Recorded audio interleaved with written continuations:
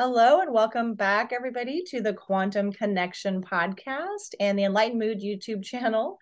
I am super pleased. Vanessa and I are so elated to have Dr. Catherine Clinton here today. She is a naturopathic physician and she specializes in all things quantum biology and also works a lot with, and I saw your published articles, which I can't wait to dive into when I checked out your website recently, Dr. Clinton, and you write about gut health and psychoneuroimmunology and then autoimmune disorders. And yeah, those are all rampant nowadays. So we're so glad and so grateful to have you on. And I know your time is precious and you're very popular. So we're just going to do like a short deep dive today into your one of your interests, which is terrain theory. And Vanessa, do you have any particular questions to start us off? Yeah, I just love how you're always like talking about tending to your terrain. And I wanted to just start with how do you help your clients tend to their terrain? Because I feel like, some people get certain diseases and conditions when they're exposed to, say, mold, and some people don't. Right. So, like, what is that? Why is that? Like, to me, I think it's like depends on the person's, as a homeopath, as the person's constitution. It depends on their susceptibility, their genetics. It depends on a lot of things. But it also, I really think, depends on if you're tending to your terrain and working on increasing your body's energetic potential. So I wanted to pick your brain there. Absolutely. I love talking about terrain theory. And I think that, it's gotten a little, what would I say? It's gotten some different definitions over the last few years, right, with the pandemic. And so traditionally, germ theory, like Louis Pasteur and people in his camp really were saying that germs are the cause of the disease, right? One germ caused one disease. Whereas the terrain theory camp, Béchamp and these other people were saying actually it's a mixture of your environment, it's a mixture of your internal milieu, right? Of what your internal terrain looks like. And I think that, they're really sort of opposite sides of the same coin. And I think it maybe is time to look at some different currency when we're talking about the immune system, because absolutely terrain matters. We know that. We know that having a healthy internal terrain, tending to our external terrain as far as toxins go, our relationship with the earth, the sun, all of these things have a massive impact on our immune system. But it's still looking at microbes and that whole relationship as sort of this militaristic relationship, right? If we can bolster the defenses, then we can overcome the germs. And the more I look at it, the more I research, I wonder if there's more of a communication happening there, where it's not so much fighting, but a communication piece. And if that communication network is not in play, then we're going to have problems. And this is not to say that things don't happen because of microbes and our interaction with microbes. They do. And, a lot of this talk can like spiral out in all these different things, like microbes don't exist and viruses don't exist and there's no problem ever. And sort of this kind of like, uh, another camp sort of pushing away the idea that we're mortal, right? We are part of that life cycle, right? Things can happen, we can get sick, diseases happen, but I think when we tend to that energetic potential, then we are really looking at that communication network. And actually, I just have a post coming up tomorrow all about this, because I think that when we have a breakdown in that quantum biological communication network in our water body, in our ability to flow electrons and protons in the body, then things become an issue. Right. So this is the quantum lens, right? Is that it's not necessarily about all, like we have to be focused on all the particular um, molecules and bacteria, whatever, those kinds of things, which that is important, but it's really about the perspective, the shift in the paradigm is what is our energetic situation? Like how well is our body able to function insofar as the signaling. I think that's what you mean by energetic potential. Like, what's our electron status? How well is our fascia and our, our easy water working to be able to send signals? Is that what you mean? Absolutely, absolutely. And, we can point to a bunch of different research there, right? Like if you look at tissue stiffness and dehydration and how that adds to disease state, or if you actually just look at a cell, there's been research showing that a healthy cell has that robust, thick, structured water, crystalline water, easy water, whatever you want to call it, that's lining the cell and inside the cell, right? And just for a little bit of background, which I'm sure your viewers know, but just as a reminder, that structured water was first discovered or identified really by Gerald Pollack and his team out of the University of Washington, where those hydrogens are becoming more tightly bound and they create sort of this lattice. He proposes a hexagonal shape, which I really identify with because of that benzene ring that's so populous in our body, melanin and our neurotransmitters and hormones. And that creates this sort of lattice like a honeycomb. And as one sheet of this structured water forms against our cells, our hydrophilic water-loving surfaces in the body, our vessels, our cells, our tissues, it creates a template for more sheets to form. And really the stimulate for that is infrared energy, right? And the sun is our Okay. biggest source of infrared energy. Yeah, I know I'm preaching to the choir here. And Oh, but as it's good that because our listeners are still, we're relatively new, so 27th episode, I think. So it's always good to reiterate over and over. That's how we learn, right? So, and the main point is that this is not the bulk water that comes out of your tap that's unstructured because of how it's been manipulated, and that we're so deficient in sunlight that our water, or the special crystalline water that you're speaking about, we are deficient in that. Is that how you describe it, or another way? Yeah, absolutely. We're deficient in it from all of the sources, really, of infrared energy, movement, love, snuggling, all of these things, right? Um, Create that infrared input that builds that structured water. And as it builds, it creates that proton wire or that proton rich zone, it's being called in the research. And just like a 9-volt battery, it creates that separation of charge. And Pollock in the lab found that it was enough to light an LED light bulb. So it's certainly enough to help power things in the body, which he also found as well. And so, when you're looking at a healthy cell, you see that rich structured water on the outside, on the inside of the cell.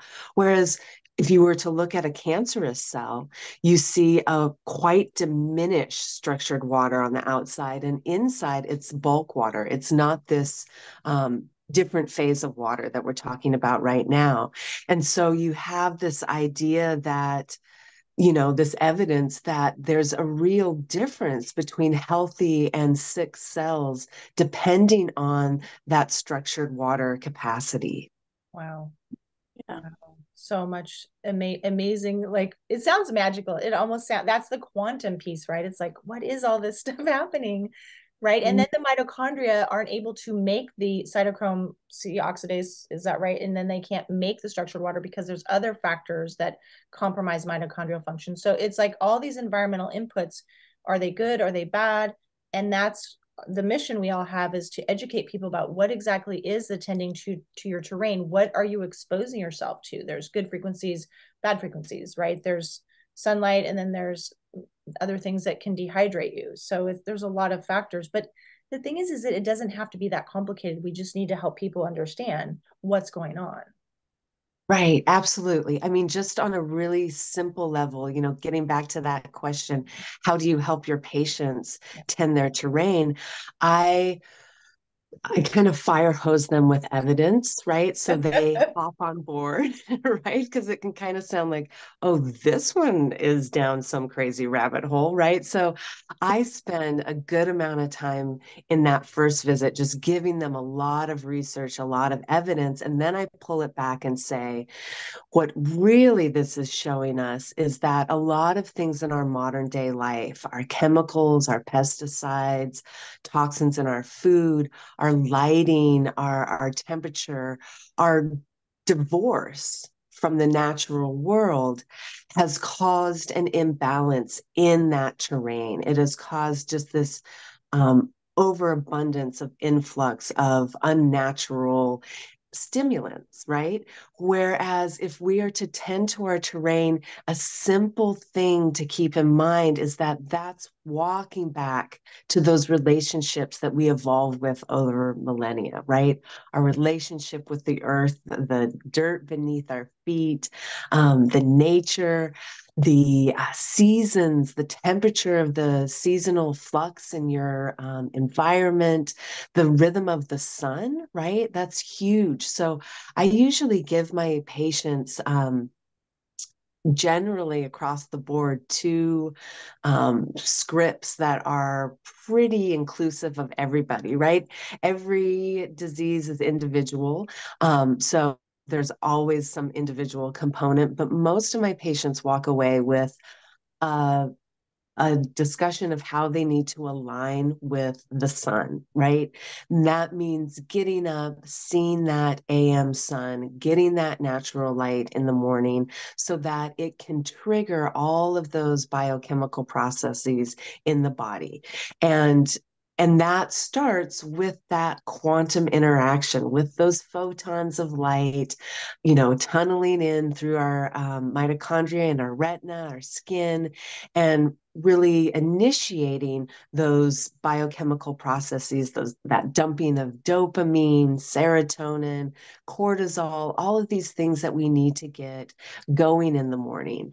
And then there's some kind of talk about maintaining a little bit of natural light in our throughout the day. And of course, safe natural light, because when we get a lot of sun damage, that degrades our collagen networks. Maybe we could talk about that next time. That's sort of another whole fascial terrain and how to tend to that. But of course, we don't want to overdo it and get sunburns. But getting that natural light throughout the day kind of resets us and maintains those hormonal levels, those neurochemical levels.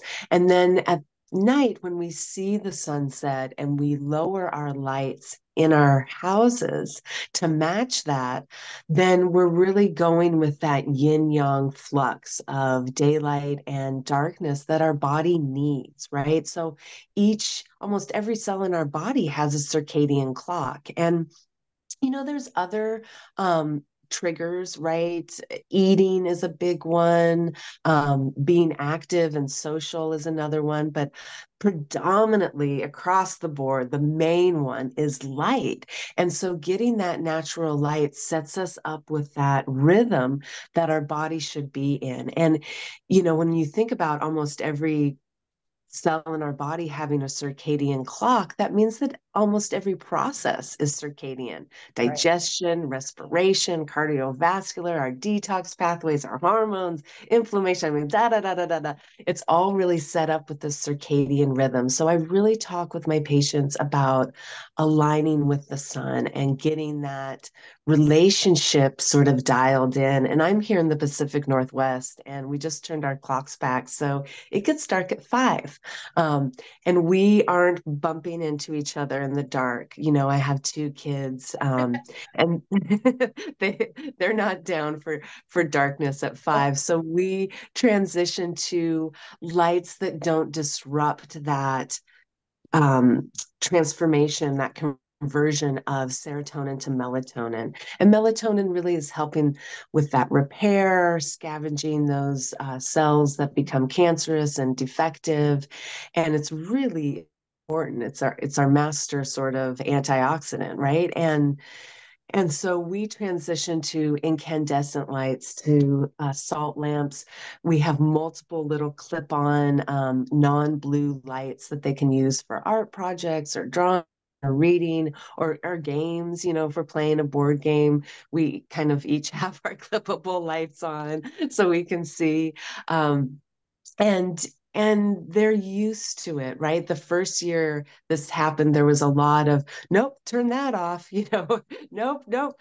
And it actually wasn't easy, right? Because that's why we're in this predicament. It's easy to live in bright lights. It's easy to look at our screens. It's so habitual to really lean on these conveniences. It's easy to live in 70 degrees all year long, right? And now my kids know that we get cold when we go on a walk at first, and then our body starts warming up. But if it's winter and it's cold out, it's good to feel the cold. And when it's hot out, it's good to sweat and feel that heat, that infrared, right? So it's really becoming in tune with your environment, because it is such a massive player in how our rhythms and our biology works. We're not that far off from plants, and we need that relationship. I love how you describe it. And I want to give you space to ask questions on this. I'm so excited to talk to Dr. Clinton. Just one thing I wanted to say about when you describe it as a relationship, like that just feels so like nourishing.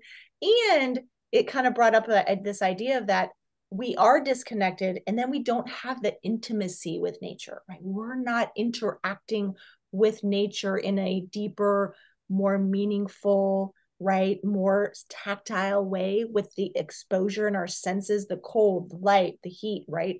And it's just like a relationship. If we don't have that intimacy, right, we don't know how to connect that way with a person, there's going to be negative things that happen, right? And so if we don't know how to have that kind of relationship with nature, there's going to be consequences. So anyways, I just brought up that idea for me. Oh, absolutely. I'm so glad you brought that up, because I'm talking about, this checklist that I give my patients. But I know, because it was the same for me, right? I was diagnosed with two autoimmune conditions and Lyme disease. And so I had this checklist, go see the morning sun and go ground barefoot. And, it was this checklist that was a chore that I was doing to get better. And eventually it opened up this relationship where I find safety. I find a sense of belonging with my relationship with the sun, with my relationship with the world around me. And I think when we're talking about chronic disease, one of the major obstacles that my patients and myself saw and are seeing now is you can't heal if you don't feel safe. That nervous system piece is so huge when it comes to healing. And to be able to find safety in a patch of grass or a tree or the rising and setting of the sun is such beautiful medicine. It's such a beautiful relationship that we've always had, and we've just walked away from that. And so giving that relationship back, walking back to that relationship, returning to that, is such powerful medicine. Yeah, I always say nature is the parasympathetic. It's like the best, really. I love that. I love the way you explain it. I think it's so beautiful. And I want to say, what do you see, what kind of conditions do you see improve by using quantum biology strategies with your clients? So just so people have that idea. Absolutely. I see a lot of autoimmune conditions and GI conditions because that's what I had. So I became sort of focused on that in school. And so I see those things really benefit from this. But like I said, a lot of people come in with nervous system dysregulation. Almost all of the patients I see do. So that's a big component as well. And of course, I've seen cardiovascular patients and acute illnesses that also benefit from this, because it's just foundational to our biology, right? So I think you could bring in a cardiologist, you could bring in an endocrinologist, you could bring in, all these different ists, specialists, and everyone would report if they're using this, some benefits to doing this because it's not condition specific, it's human specific. And so if you're dealing with humans, then it's going to relate to what they're dealing with. Yeah, it's the way we're supposed to be living, right? Just connecting back to nature. And that is, I always say, circadian biology, quantum biology, whatever you want to call it, is the foundation to living an optimal life. And whatever the disease, no matter the disease or the condition, this is going to help you improve your life. So I love that. It's beautiful. Yeah. And it's going to decrease your susceptibility to everything else, to any to gaining any chronic diseases in the future. So beautiful. Thank you. Yeah. Yeah, no, and I think that also it opens up a window to an understanding of our world where we can't just boil things down to a chemical reaction, right? There is this flow of energy that's coming, and this starts to sound woo, but it's really not, right? It's science. We have this cosmic radiation hitting our ionosphere, being transferred into lightning, replenishing that negative charge. And that flow of photonic information of electrons, all of that is being flowed from every plant and animal and human on this planet. So we are really healthiest when we are standing in that flow of energy.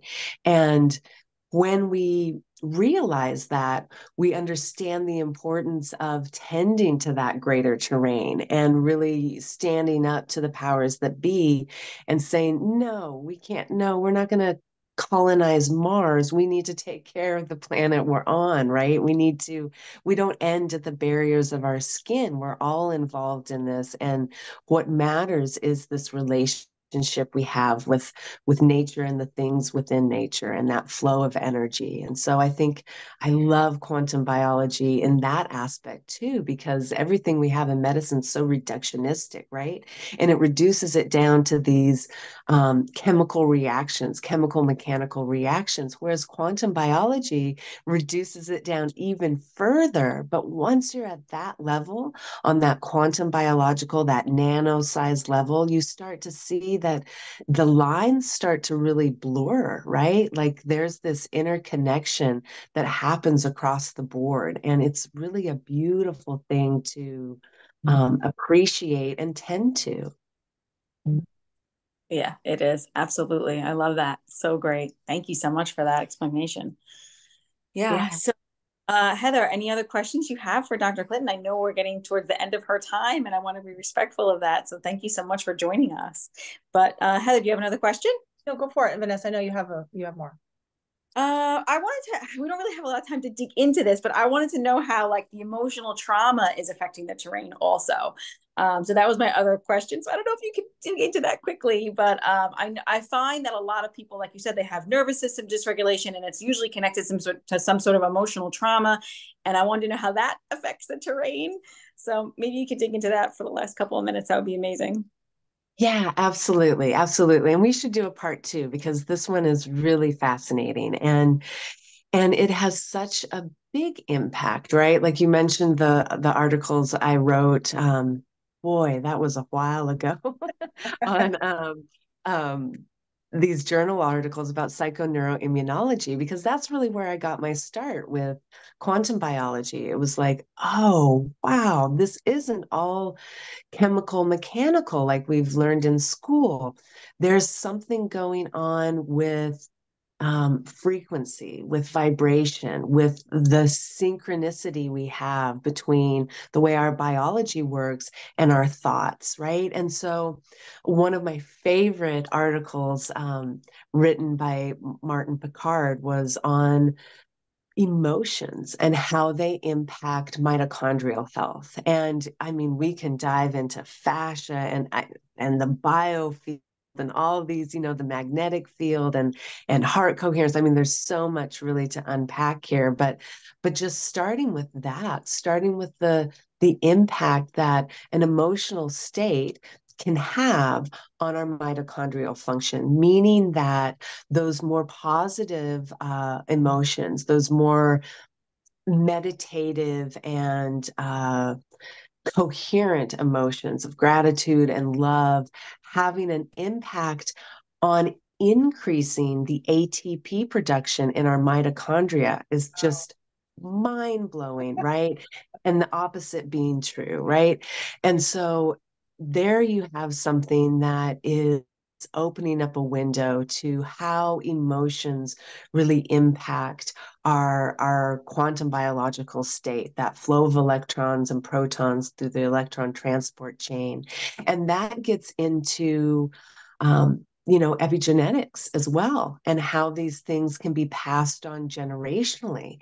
And so, I mean, man, that opens up so many different windows and avenues to talk about, but it's not just this chemical mechanical model. And that chemical mechanical model is based on randomness, right? It's based on random collision. It's based on random mutations. It's just sort of like 97% of our DNA is junk DNA. Hey, we don't know what it does, so it's junk. Just that hubris of science to just sort of dismiss what we don't understand, right? And when it comes to that mechanical chemical model, it only explains so much, right? And when you get down to this flow of quantum particles, then you can really start to understand what's happening and how it gives rise to those chemical mechanical things that we see, right? It's not like the receptor lock model is wrong. That does happen, but what initiates it, it doesn't seem to be randomness, and that makes so much more sense. And it gives such a better foundation of explanation and understanding to our epigenetics and why our stress response is passed on generations and generations. I think we're at 21 generations now. We went up from 14 to 21. So it's really this, and as a homeopath, I mean, we could talk about miasms and those fields of resonance, morphic resonant fields, and how these magnetic EMF, or maybe something that we have pinned down yet, because they seem like the biofields seem to not just be EMF, including EMF, but not solely, right? There's something else happening there, and it's just absolutely incredible. And so to kind of bring it back to what you were asking me, those emotions and that sense of trauma that a person can have absolutely impacts our current state of biology when the trauma happens, when that emotional insult happens, and it can stick with us for generations. And so really coming to a full understanding of that is really important in medicine, I think. Mm-hmm. Yeah. Absolutely. Huge. And Yeah. I think that it's like, I think about it, Dr. Clinton, as our mission. Like Vanessa and I want to bring truth, right? And you speak that there's just so much love that you exude. It makes me just like feel so safe even listening to you, right? So I think that our greater mission could be that as we bring the message of quantum biology, we're actually helping to create more coherence globally and right cosmically. And because of how much, as everyone's aware of, right, the things that happen in the world, that to me is a reflection of all of the I don't know, dysregulation or incoherence, I don't know the right words, but so helping to cultivate safety and understanding and the love that comes with that coherence, right? That's the beauty of it all. Oh, absolutely. Absolutely. And, with the current state of the world, I've been talking a lot about this coherence. And it isn't this idea that we look away from the tragedies, that we look away from the devastation happening. It's the idea that we can hold those human emotions. We can hold rage. We can hold, drop to your knees, wailing, sobbing, sorrow. We can hold these big human emotions and hold them in a state of coherence where we're not putting that on other people. We are not aggressive and reactionary with those emotions. We can hold that and at the same time be in a state of coherence. We're able to communicate that anger, that frustration, that sorrow in a state where we are still coherent. And that gets back to the work of Heart Math Institute and a lot of what they've done, the research showing how our heart and our brain link through the nervous system. And I think the fascial network too, how that regulates our coherence and allows us to walk with sort of this grace, right? Allowing us to be human, to feel all those emotions, to walk with those emotions. It's not about not being human and being a guru on top of a mountain and not aware of anything that's happening and disconnected. And I don't feel emotion when I see all these things happening. No, it's about feeling those emotions and being coherent enough to walk with them, to take action, to take the action you see needed to change the world and for a better place, right? And that's really what coherence is talking about. And I can't wait for part 2 because that's so much right there to talk about. But Yes. yeah, I So agree. I love it. I love it. I love how you said not to to let the emotions out, not to suppress it, right? I think that's so huge. I think I know you have to go, but I know a lot of us do that. They're like, oh, we can't feel, and we just repress it down. And then what is that doing to our body?